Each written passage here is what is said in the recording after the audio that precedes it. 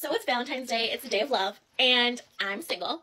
And this is like exactly where I'm supposed to be. I know this. Like, I needed time to figure some things out. I needed time to heal through some things. Like, I want to get married. Lord knows I want a husband, but like, I know that I have some stuff to work through. So because it's Valentine's Day, and I was like talking about this with a client yesterday, I was like, I'm gonna write a list of like future characteristics I want in a husband because like I've never done that before. Like, I know like certain things I want, but I've never like written it down. So I thought it would be fun to go over my list. How iconic. Okay.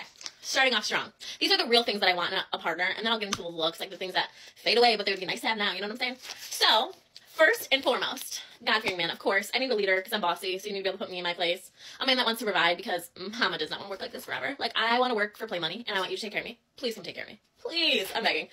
Somebody that's family-oriented. I want, like, some twins, some kids running around. I would love to be a stay-at-home mom. Somebody that's passionate, driven, motivated, like, knows what they want. They're going to go get it. Like, we can go do things together. We can, like, you know, build a life. I would love that. Somebody that's loving, kind, affectionate, of course. Somebody that embraces my family. Okay, now on the look side of things. Tall, dark, and handsome, please. I'm begging. Literally begging. 6 foot and above, like 6'3" would be so nice. I'm tall. I'm 5'8". Like, a man that could make me feel like a baby next to him, I'd be eating that up. I really would be. Okay, handsome, of course. Like, give me a face, like a good face. Love that. Love that for me. I would love some good hair.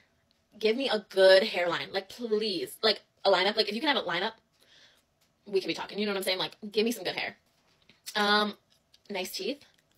I would love that. I love to whiten my teeth. Like, we could whiten our teeth together. Like, if you're into that, you know what I mean? Like, I would love that. Also, like, a good sense of fashion, you know? Like, I'm not opposed to, like, dressing you. Like, I'm not opposed to giving you the vibes. Like, I would love to do that if you're willing. But, like, or if you just came with the vibes, that'd be cool, too.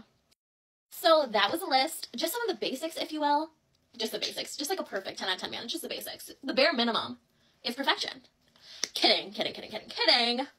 As I'm working through my stuff and becoming who God wants me to be, I'm just praying that He's preparing a good man for me because I would love to go skydiving with someone, you know?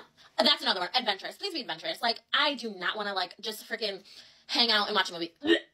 I'm sick. I am sick. I want to go skydiving. I want to go bungee jumping. I want to sail across the ocean, possibly hike across the United States. Just, like, a few things. Like, please give me an adventurous spirit. Like, I do not want to be sitting in a house. Oh, I rebuke that in Jesus' name. Okay, bye, y'all.